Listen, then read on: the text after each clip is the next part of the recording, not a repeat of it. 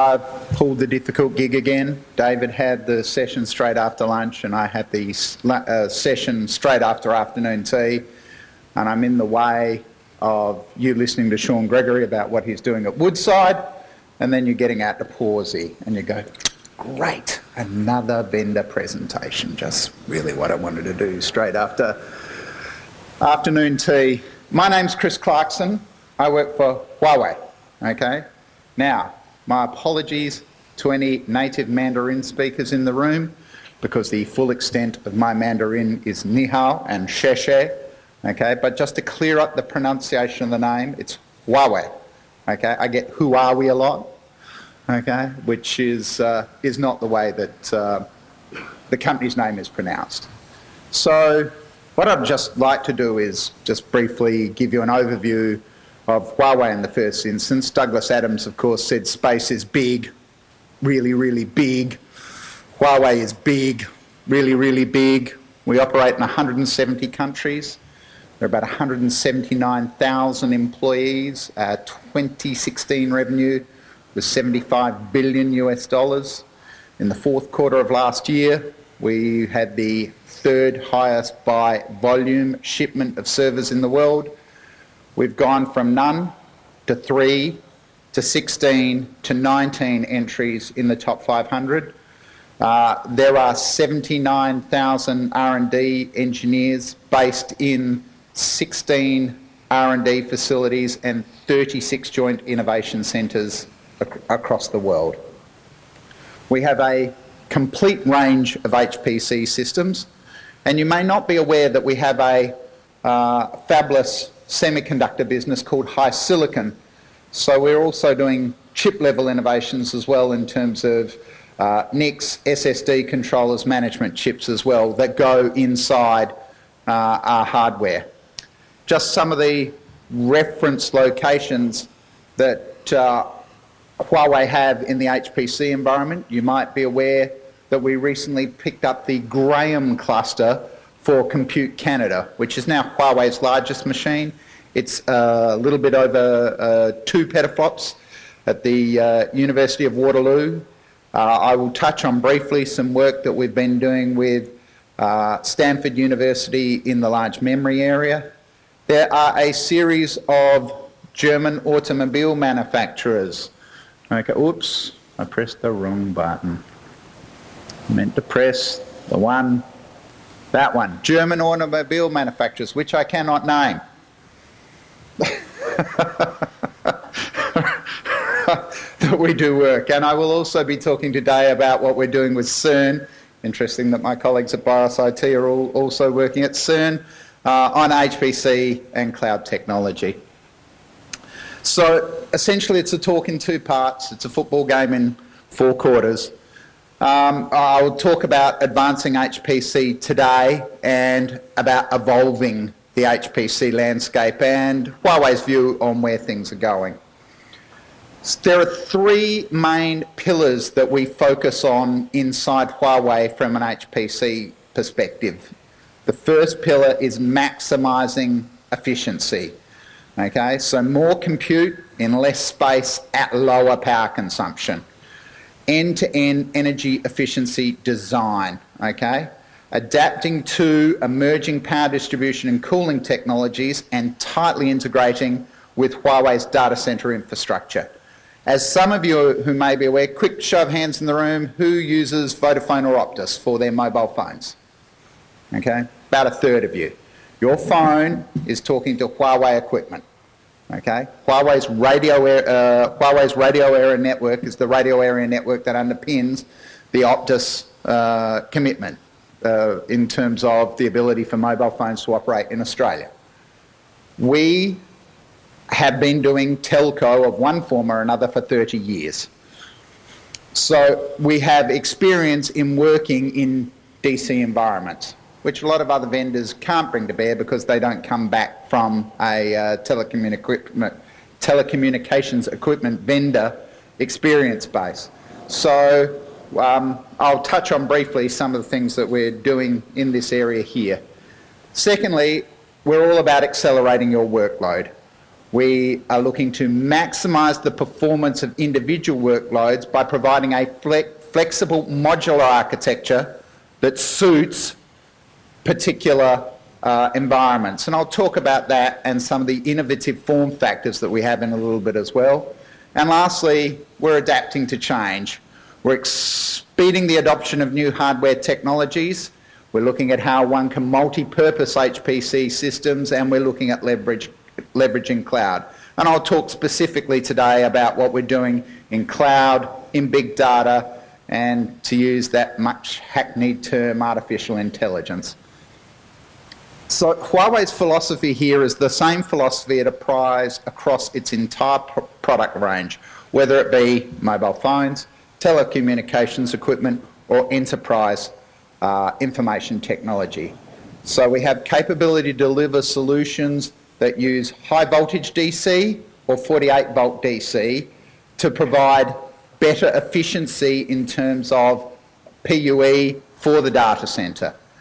We look to right-size the power form factor and, importantly, manage power from the chip level to the box level, to the rack level, to the room level. I'm assured that noise is not actually the air conditioner. In fact, the wind bellowing up against this back wall here, which is a little bit distressing, but let us not dwell on that any further. Okay, in terms of cooling, we have solutions that incorporate free air cooling, running at high ambient temperatures. Now again, telecommunications equipment winds up in some strange and particularly inhospitable places. We have network switches that will run to 70 degrees C, okay? We have servers that will run to 45 degrees C.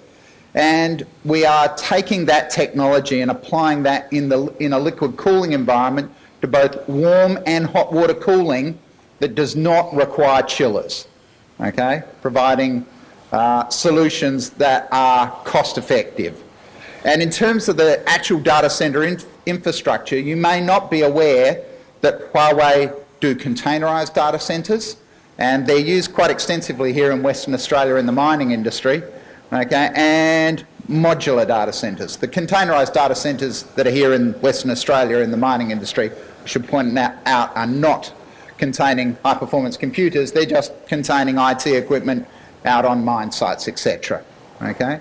And in terms of acceleration, we have solutions in the flash space, in-memory computing, and with a range of hardware acceleration, including GPU, FPGA, and Knight's Landing. All right. A little bit about the Huawei liquid cooling system. It's compatible with third-party racks up to 52 RU. We can put in 36 RU, 96 nodes, or 128 nodes in 48 RU. So we can achieve some fairly impressive densities compared to our competitors in this field. But the CPU and the memory are cooled directly by up to 45 degree water. The idea being there that you can dispense with the chiller entirely, that it's optional and still achieve a PUE of less than 1.1. You look incredulous, Renee. So there you go.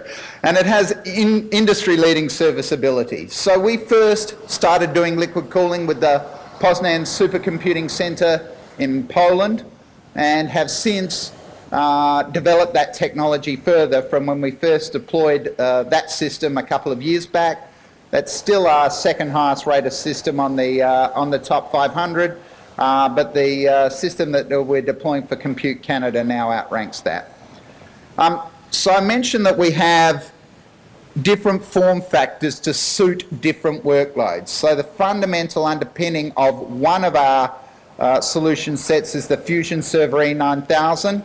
You see we have ultra-high density nodes like the ones that I described just previously in the liquid cooling area, hardware accelerator nodes that will take NVIDIA GPUs, a standard compute node that we would, as of several weeks back, will now take Skylake, a big data storage node which has a large number of drives inside the storage node and large memory bandwidth node.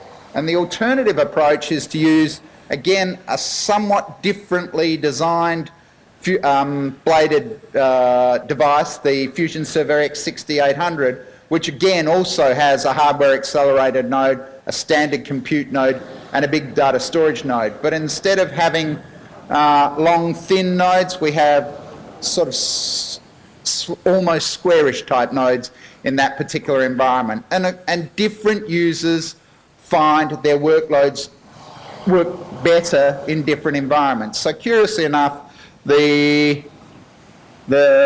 nodes provided to the German automobile manufacturers are this type, okay, and similarly Compute Canada have opted to that. You might be aware that last Christmas we were successful in securing the University of Tasmania's HPC upgrade, and they've opted for this particular system with a standard compute node for their particular solution.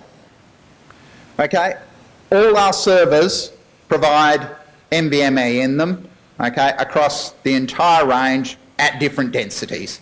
Okay, so there is not a system in our portfolio in the HPC environment that does not have the Taishan E3000 V3 in it. And while we don't make the flash chips, we do make the flash controller again in that fabulous semiconductor company HiSilicon, a Huawei subsidiary. That's where the smarts of those are. And for those of you who already researched late last year, you may have recollected I had on the stand an SSD that's 32 terabytes. We would expect to see that coming out this year, okay, in the standard form factor. In terms of big memory compute, there are two main platforms. It's funny, some of you might know the vendor that I used to work for, and they used to say, we have the only 32 socket big memory platform, and then I arrived at Huawei and they said, we have the only 32 socket big memory platform, and I went, you know what, you're both wrong, okay, because they both have one, okay. Huawei had the Kunlun, and if you wonder where the name Kunlun comes from, it's the name of the highest mountain in China. Okay, so that will have up to 32 terabytes of, can put up to 32 terabytes of RAM in it. And I note that unfortunately John isn't here because one of his competitor universities have one of those. We've been doing some work at Stanford University around this particular box on SnapVX. Anybody in the room come across SnapVX? No, I'll be teaching you something new today, which is refreshing in a vendor session, isn't it? So SnapVX is an open source Python optimization solver based on something called alternating direction methods of multipliers. I don't pretend to understand the maths personally, but it is graph-based, and ADMM splits the problem up into a series of parallelizable sub-problems, and it allows you to solve particularly large problems. Okay, a case study would be house price prediction. Okay, so for a set of houses with given features, latitude, longitude, number of bedrooms, square footage, etc., the goal is to build a model to predict the sales price of any particular house. But there are other common applications, control systems, consensus and exchange problems, PagerRank, information diffusion, regularization, fixed routing, network inference, etc. So the actual code, you can see the URL here down the bottom, but blue on blue doesn't work particularly well. But given that you'll have the slides available, you'll be able to find it there. It was actually developed at Stanford, okay, and they make use of one of our RH8100s, which they put 12 terabytes of RAM into. And the workload characteristics of SnapVX relies on short, frequent messages with very large communication overhead. So the sub-processors complete simple tasks, broadcast the results, and then they repeat that all again with new data. So of course, if you have a large memory footprint machine, you can load the entire problem into shared memory, parallelize it across the different CPUs, and eliminate the message passing overhead. So the quote here is from Stanford. Huawei's large memory machines allow us to solve optimization problems with hundreds of millions of unknowns in just minutes. Right. So let me talk a little bit about evolving the HPC landscape, and I'm going to focus in three particular areas where Huawei is making innovation. I'm going to talk about enabling the HPC cloud. The major telco provider in Germany is Deutsche Telekom. It has an integration arm called T-Systems, and we do a lot of work with T-Systems in Germany on what's called the Open Telecom Cloud, and no, that's not a spelling mistake, that is the German of it.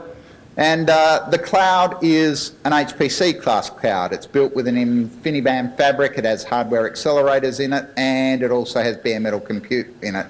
And we spend a lot of time advancing the cloud software stack in terms of HPC class storage, support importantly for containers, and having exactly the same stack for both on-prem private clouds, okay, and for the public cloud that T-Systems makes available. Okay. Big data acceleration. So we've already looked at the large memory compute node when we looked at the Kunlun and the RH8100, new storage class memory, and importantly both FPGAs and custom accelerators. And we're working closely with Intel in the FPGA area. Okay. We're also advancing big data software, especially for those with large amounts of streaming data that need millisecond latency. And lastly, in terms of leveraging artificial intelligence, we're looking at business-driven innovation to help them help customers work on new business problems and create uses that are new technology with IA and partner with industry-leading organisations in relation to that. So let me just talk briefly about what we're doing with cloud. Probably the best reference case I can bring together here is ironically CERN, okay, which we do in conjunction with T-Systems. Okay, so again a quote from CERN here. The Open Telecom Cloud is the Huawei HPC class public cloud hosted by T-Systems that CERN do their high energy quantum collision research on. Okay, the performance compared with common cloud hosts that are available from other vendors, it's about a 30% performance improvement. Okay, and in terms of being able to bring it to bear, that took it from a 90-day time to market that they were getting with traditional cloud vendors to bringing it down to 15 days when working with the combination of T-Systems and Huawei. And overall, this reduced CERN's maintenance costs by 67% compared to the large investment that they had in on-prem cloud that they were previously making use of. So we see HPC cloud for both research and enterprise, and we at Huawei are a great believer in what we call industry cloud, okay, which is a cloud that caters to a particular vertical. And the three that we have been putting our most effort into in this space are a design emulation cloud where we are collaborating with ESI. Okay, and I know that the Pawsey Centre have been using ESI for open phone training, for example. Okay, so we have co-developed with ESI a design emulation cloud, public cloud service that is acceptable, that is accessible, what I'm trying to say, not acceptable. Okay, accessible to those people who are looking to collaborate on a public cloud platform in that space. Okay, we equally have also done this with Altair as well, with the Altair suite of products, and we're also it's being driven by the manufacturing industries.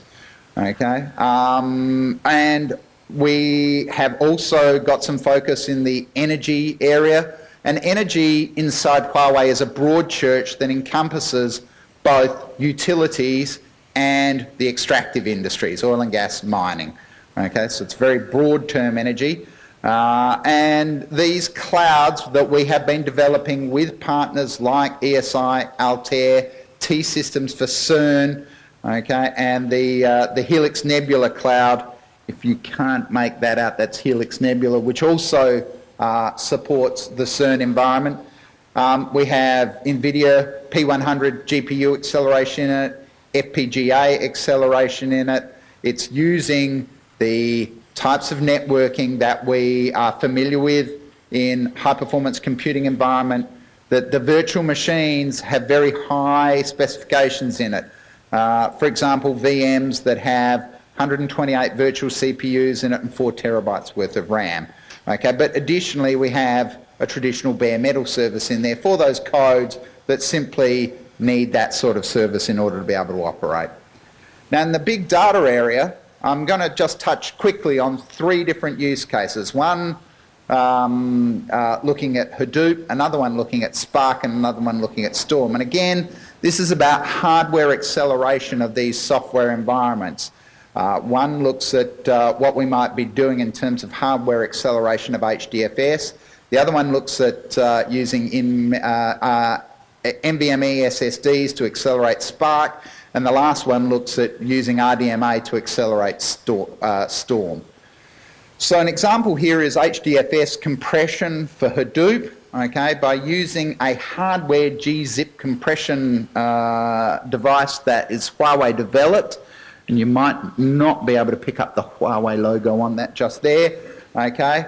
HDFS compression means that for exactly the same Hadoop job, okay, CPU utilization is reduced by 30% and storage capacity is improved by 43%.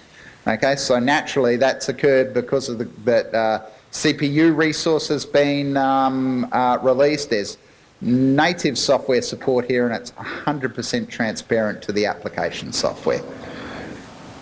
Okay, I mentioned the fact that Huawei have the fabulous high silicon microprocessor development environment, and I mentioned the fact that we have our own NVMe SSDs, and in this particular instance we're using a combination of a memory and SSD hybrid intelligent cache to accelerate Spark. Okay, so during, and you'll excuse me, I know I am now talking terms that I am personally not familiar with because I'm not personally familiar with Spark. So it's during shuffle to disk, shuffle read, they require intensive random reads of small data blocks, and essentially high bandwidth NVMe SSD assists with that particular use case. So essentially what that does is it means that the analysis time in these case studies is reduced and that the overall performance is increased, and this boosts performance by essentially replacing traditional spinning disk with SSDs. Again, 100% transparent to application software, and the Huawei SSD supports a highly reliable built-in atomic write, because of course we're doing the controller inside the SSD, which gives us a differentiator compared to other SSD manufacturers. Okay, now throw this one to the audience. When ROCE, do people say Rocky or Rochi? I've heard both. Rocky. Okay, obviously the person who has said Rochi must have been somebody from Southern Europe, I'm guessing, and they were looking for think of it in that way. I've always said Rocky until I heard Rochi, and then I wasn't sure. Okay, all right. So this is an example of a stream processing acceleration using Rocky. So the example there is without RDMA.